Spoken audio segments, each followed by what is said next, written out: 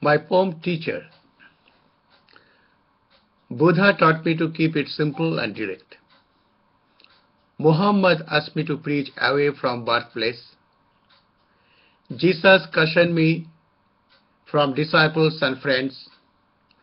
Gandhi guided me to stay on the course of non-violence.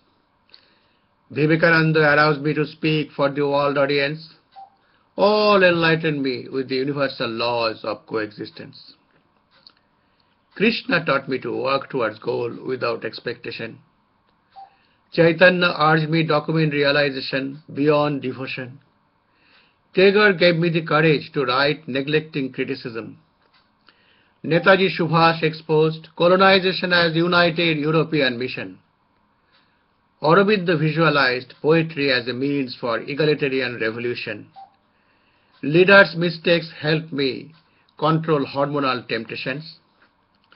Media ensure time and again news can be speculations that pro-military, pro-Israeli are immune to physical and/or character assassinations. Ocean pounded me with the message of persistence. Wind whispered relaying art of free-flowing deliverance. Mandela taught me campaign for freedom is based from prison cell.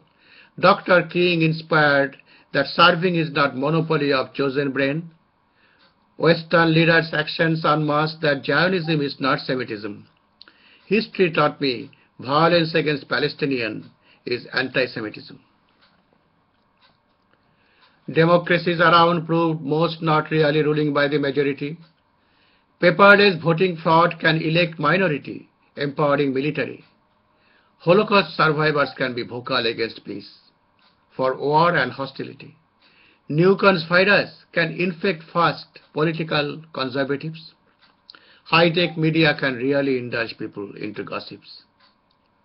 Mother taught me caring is a property of every sentient being. Father gave me the art of praying through singing. Neighbor taught me dig enough to pay bills, ensuring safe exit. Traveling revived my worldwide warm fellow feelings. Birds amazed me how to live minimally with sharing. Sun empowered me to illuminate all without racism. Moon echoed how to shower blessings even when sleeping. Poems by Kolki.